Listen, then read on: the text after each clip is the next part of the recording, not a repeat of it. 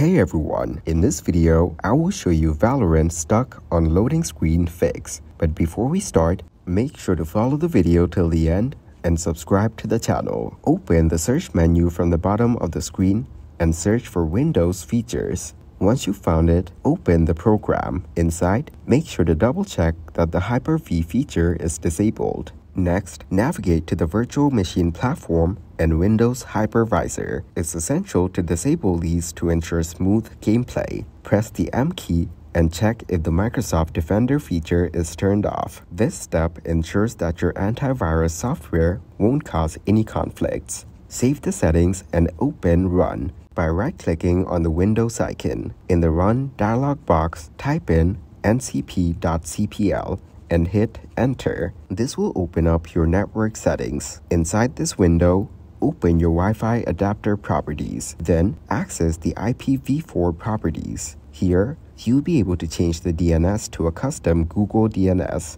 which can help improve connectivity. After making the DNS changes, save everything. Then run command prompt as an administrator.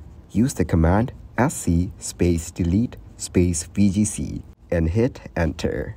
This command helps remove any lingering Vanguard components that might be causing issues. Restart your PC to ensure that all changes take effect. Once your PC is back up and running, open File Explorer. Navigate to Program Files and locate the Riot Vanguard folder. Delete this folder to remove any leftover files. Thanks for watching. Make sure to like and subscribe.